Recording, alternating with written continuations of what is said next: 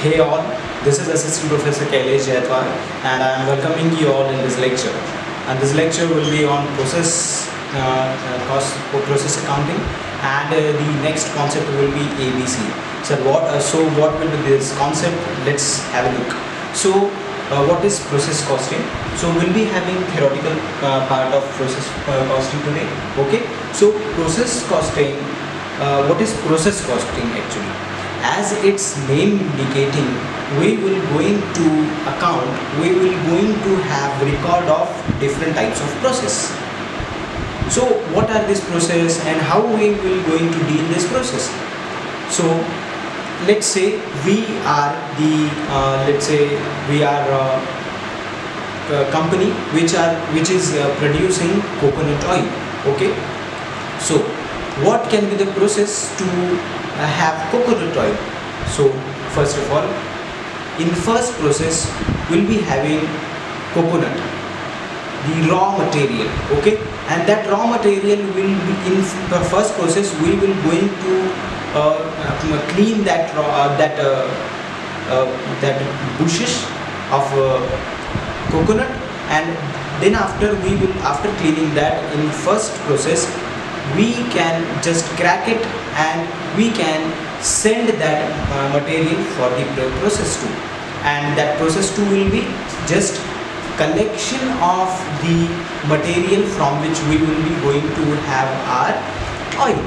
So second process will be on to collect this material, and third process means extracting oil from that raw material. Okay, so that is how we can have the finished goods. Finished good here is like our coconut oil. So coconut oil we can have by these three processes. Okay, so from the first process till the last process, we will going to have a look how the inputs, how the raw materials can be converted into finished goods. So what is the theoretical portion of process costing? Let's have a look on the whiteboard. So first of all, we will be dealing with the meaning. So what is process costing? So process costing is defined as a branch of, this is a branch, it is a branch of operation costing. So what will be the operation costing? That will be that we will be understanding in next lecture, because this is somewhat larger portion and that will be explained in very detail in upcoming lectures. So this is the branch of operation costing, and it determines what determines? It determines the cost of a product at each stage. Okay, so we will going to determine the cost of product at each stage. Each stage means this, where we are giving raw material inputs to process 1. Process 1 will push the work in progress goods to process 2, and process 2 will push the WIP towards process 3, and then after process 3 will be giving us finished goods. Okay, so finished goods can be given by process 3. So that is how you can have finished goods by these 3 processes. Okay, so but here what we will going to have? Will be going to have the cost at each stage. At each stage we can calculate the costs. Okay, so that is how, this is the meaning of process costing.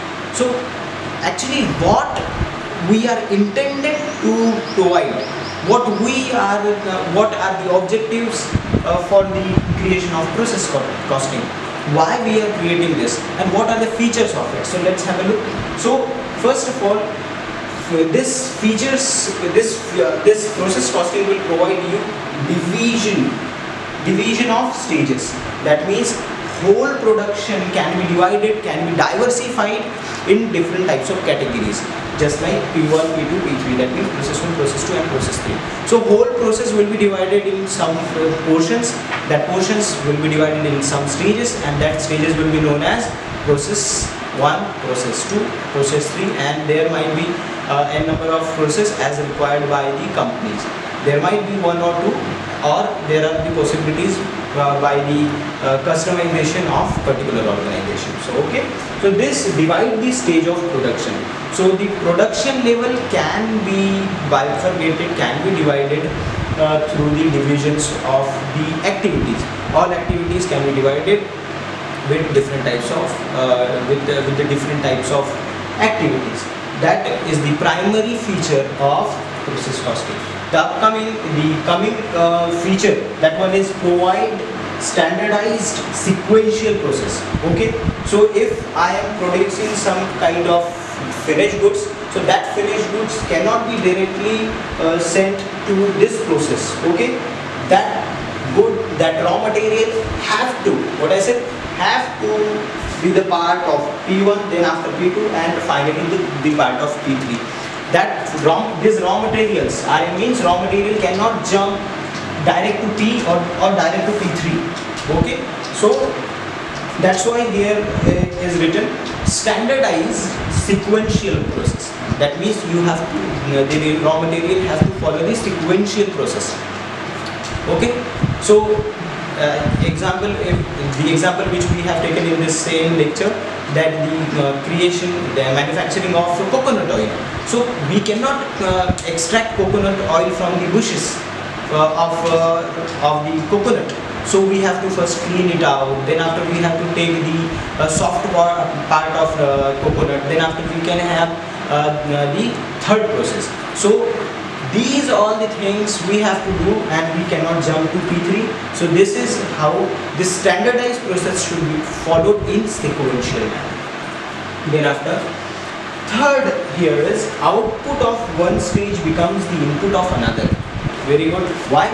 Because if I am providing raw material to P1, so we have given raw material to P1, P1 has processed it out and sent it to P2. That means the closing of this will become opening of this. Understood? And the closing of this will become opening of this. So that is how output of one stage, output of one process can be the, and one should become the input of another. Input of P1, the closing stock of P1 will become the part of P2, and closing stock of P2 will become the part of P3. So that is how we have completed 3 features. Fourth feature is provide finished goods by giving input. So giving input, and what we are talking about here, we are talking about this raw material. So raw material is called as production input, and production, because of the production input we can have these all the process. Okay, and this raw material can only be possible to convert this raw material into finished goods only because of P1, P2 and P3. Okay, absence of any single process can create difference in your finished goods. Okay, so that is how it provide finished good. What process account provide finished goods, but to whom? To us by giving raw material. First of all, we will be giving raw material, then after we can have the finished goods.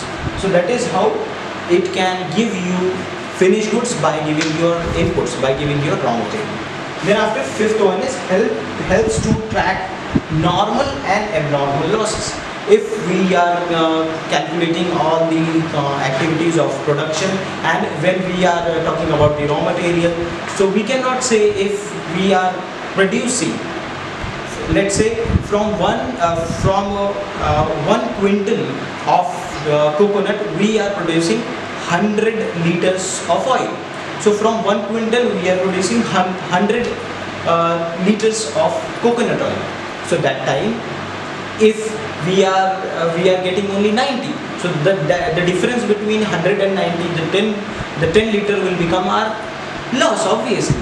So this can be tracked by P1, P2 and P3. Okay, so this, so you can have the clear picture of this you can have in the upcoming lecture. Okay, so this is about the process costing, the theoretical portion of process costing.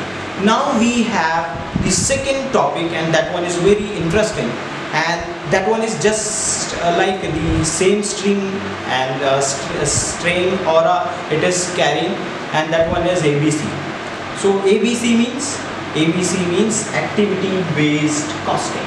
Okay, this was one of the part of costing system, and we are talking about the now second one, and that one is activity based costing. And activity based costing, as it is name indicating, it will be totally focused on the activities, on the performance levels. Okay, so performance levels can be measured, can be valued by having activity based costing.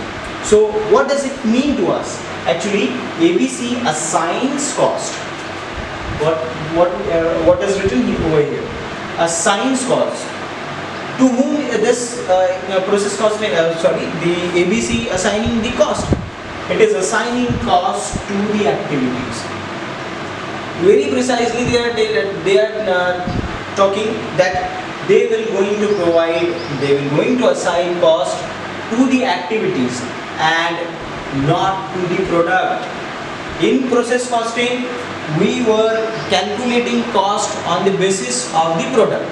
Okay, but here in activity based costing, we will not going to have calculation based on the products, but yes, we will be focusing on the activities. Okay, so activity based costing focuses on only activities and not on product.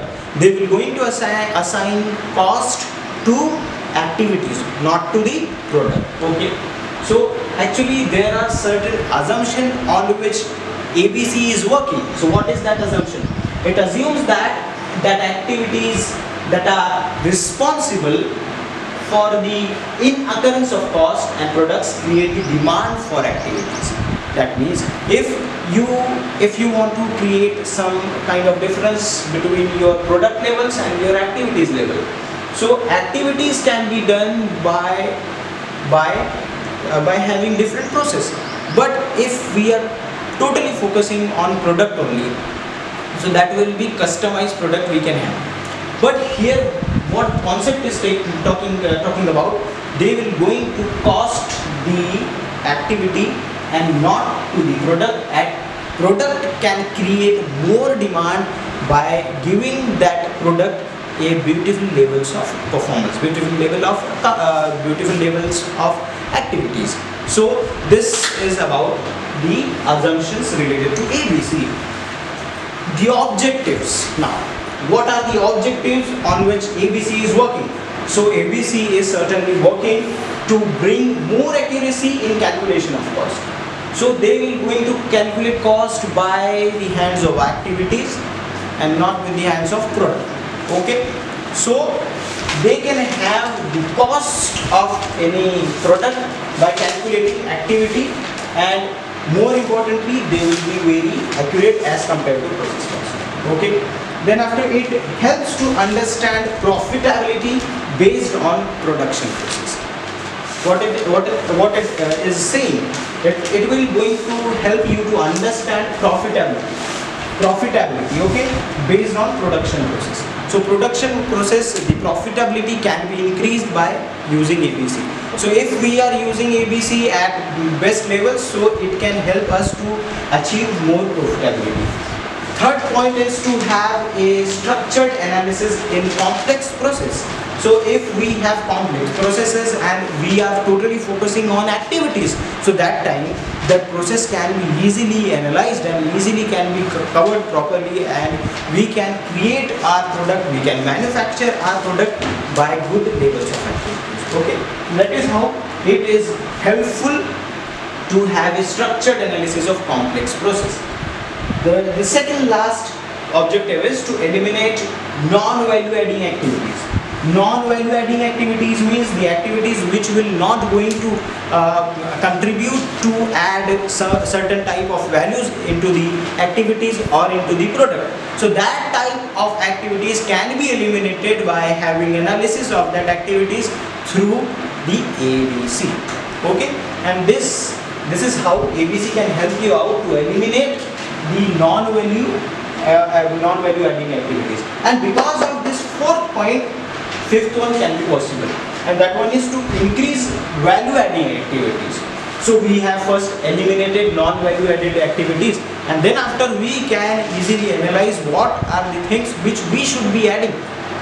So what we should add, that types of things can be analyzed by the manufacturers, the factory owners, so that they can clearly analyze the things which one owner, the factory manager, should impose that kind of values into the products. So these types of things can be possible by using ABC.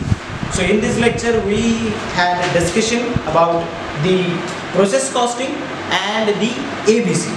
Okay, practical question will be given to you in next lecture. So till then, revise all the things because your exams are just near. So till then, be safe and thank you.